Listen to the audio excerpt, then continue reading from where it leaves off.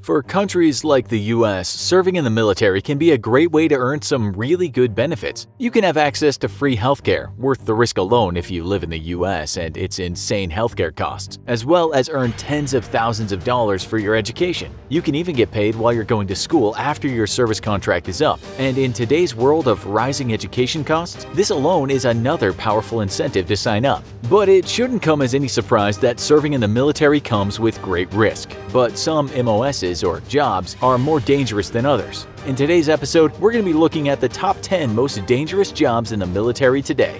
Number 10. Artillery observers. The great thing about artillery is that it can lay down heavy volumes of fire at very long distances, keeping your troops nice and safe while pounding the hell out of the enemy. The terrible thing about artillery is that it lays down heavy volumes of fire at very long distances, typically well outside of visual range. In ancient times, when artillery took the form of primitive ballista and catapults, adjusting fire for your artillery was typically handled by the firing crew themselves. After all, if they wanted to know just how accurate their shooting was, all they had to do was watch the giant rock they just hurled and where it landed. With the invention of the cannon, ranges were increased as well as lethality, yet still a firing crew was generally able to watch the effect of their own fire and adjust accordingly. It wasn't until the advent of true artillery, heavy pieces of equipment capable of firing a shell over a mile, that getting accurate fire on target became more difficult.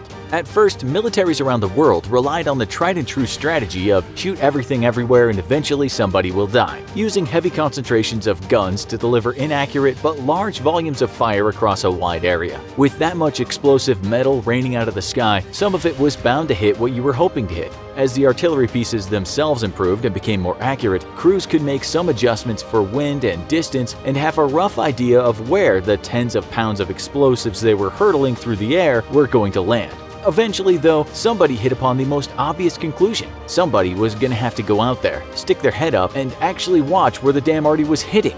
Men armed with spy glasses would crawl forward and try to spot fire, relaying instructions back with hand and arm signals or signaling flags. Then, as hot air balloons became a thing, one of their very first uses was to spot fire for friendly artillery. It wasn't until the invention of the portable radio, though, that artillery observers really came into their own and became an indispensable part of any military force. The job today remains the same as it ever was. Watch how and where friendly artillery splashes and radio back adjustments. Unfortunately, though, artillery observers tend to stick out like a sore thumb thanks to the giant radios they carry. And because people tend to get really annoyed about having explosives rain down on their heads, artillery observers are a priority target on any battlefield. Number 9. Pilot.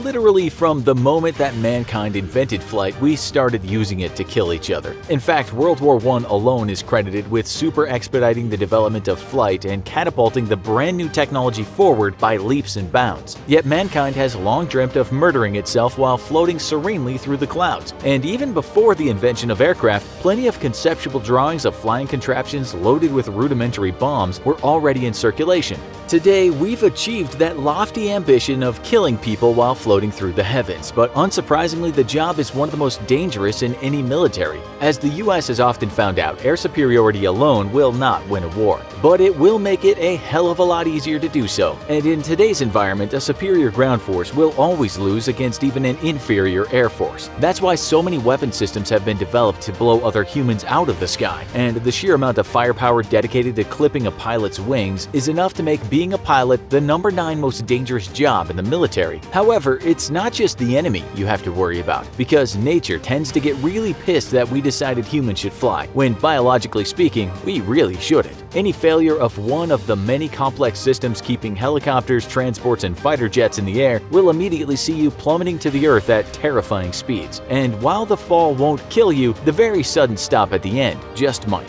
And if that's not enough to worry you as you cruise in your state-of-the-art fighter jet, then just remember that every single nut and bolt keeping you from a horrific death was all made by the company willing to build it as cheaply as possible. Number 8. Transportation.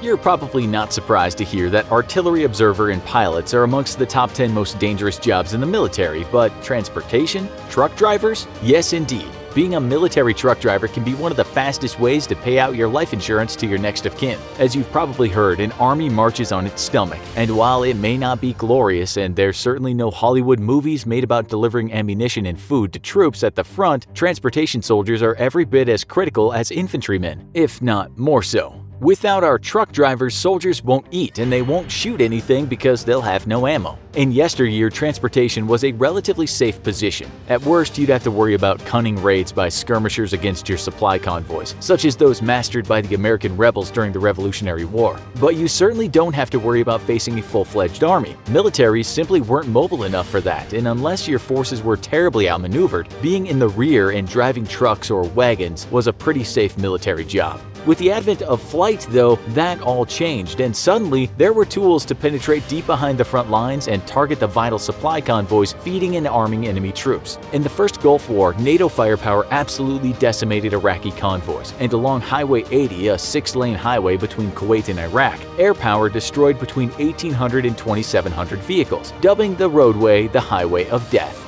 Number 7. Medic. Cicero, a Roman philosopher, once said, "In nothing do men more nearly approach the gods than in giving health to men." Doing their best to save lives across a battlefield, medics are an indispensable part of any fighting unit and a welcome sight for a casualty. While they are protected under the Geneva Convention, these protections only work if the enemy abides by said conventions. And under the heat of combat, there's no telling if an enemy soldier is going to act in accordance with international law or not.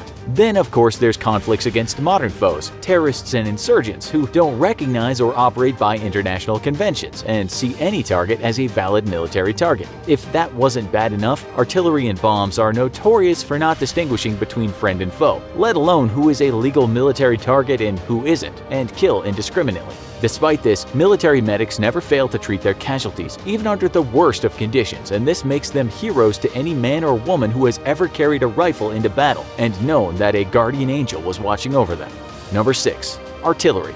Earlier, we saw that artillery observers were our number 10 most dangerous job in the military, given the fact that they must expose themselves to the enemy fire in order to call in accurate fire, and are typically easily recognizable given their large radios. How then could artillery be even higher on this list? Aren't they safely back behind friendly lines, miles away from the fighting? Well, while artillery is in fact typically far from the front lines, it turns out that most enemies find firing high explosive shells at their troops to be extremely rude, and thus they will politely ask artillerymen to stop doing so with high explosives of their own. In a modern battlefield, artillery must always take measures to protect itself from counter-battery fire. This happens when the enemy radar detects incoming rounds and then mathematically projects their origin point. That gives the enemy's own artillery a location to shoot back at.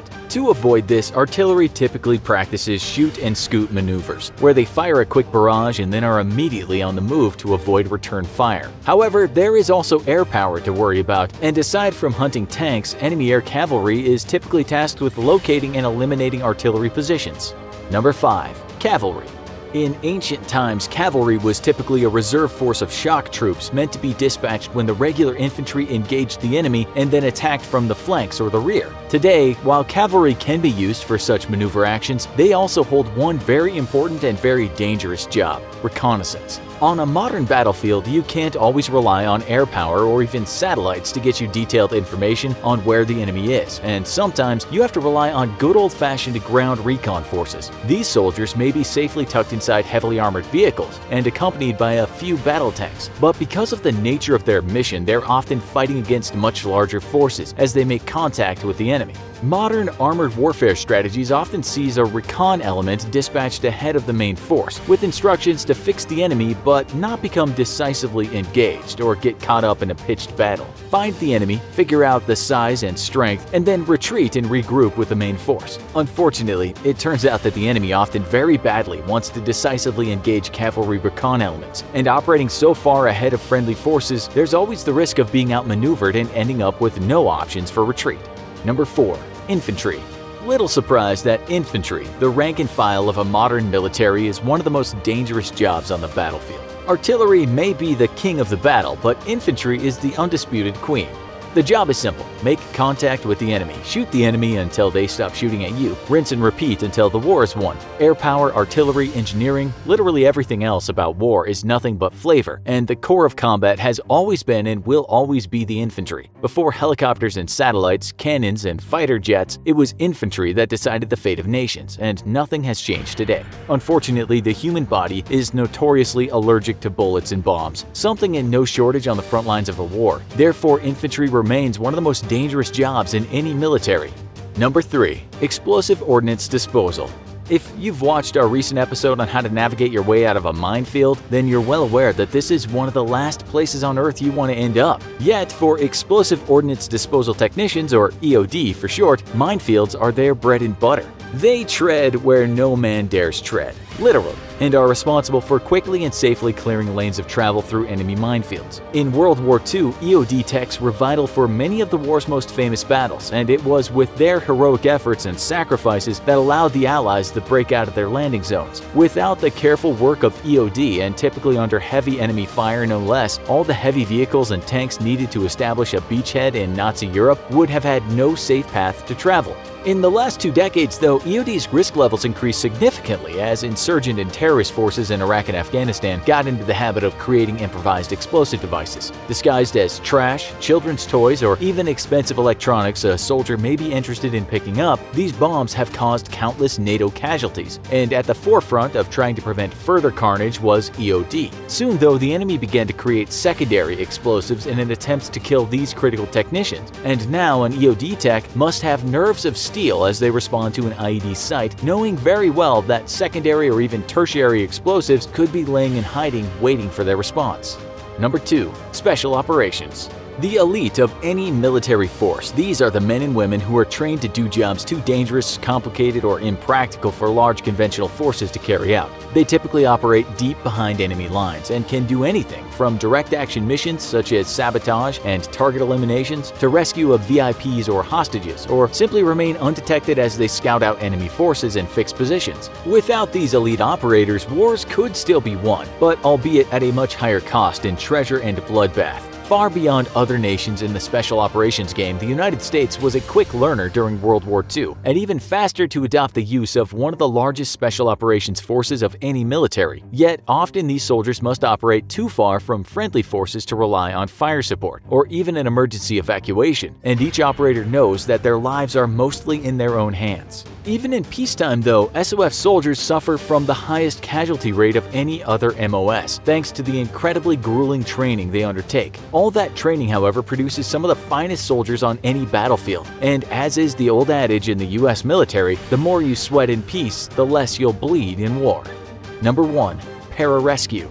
The U.S. Air Force gets a lot of flack for being the armchair service thanks to its roles in cyber and information warfare. Yet, it also fields the one MOS that is hands down the single most dangerous job in any military, pararescue. Known as PJs, pararescue airmen are essentially the most elite ambulance service in the world and are responsible for responding to casualties wherever they may be, at the top of a mountain or in the middle of a raging battlefield. It doesn't matter for a PJ. Their job is simple: find and treat casualties and rescue anybody in need.